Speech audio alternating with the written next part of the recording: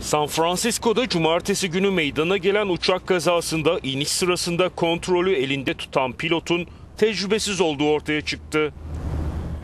Uçağı indiren pilotun deneme uçuşlarından birisini gerçekleştirdiği ve iniş sırasında uçağın hızının olması gerekenden daha düşük olduğu bildirildi.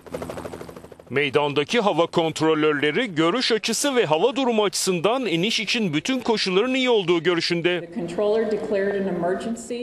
Kuledekiler ilk olarak acil durum ilan etti. Daha önceden uçaktaki pilotlardan bir sorun olduğuna dair bildirim veya bir yardım talebi gelmedi. Uçaktaki ve kuledeki kayıtlar da bunu resmen teyit ediyor. Güney Kore'nin ikinci büyük havayolu şirketi Asiana'ya ait Boeing 777 tipi uçak iniş sırasında düşmüştü. Kazada 2 kişi ölürken 49'u ağır 180 kişi yaralanmıştı.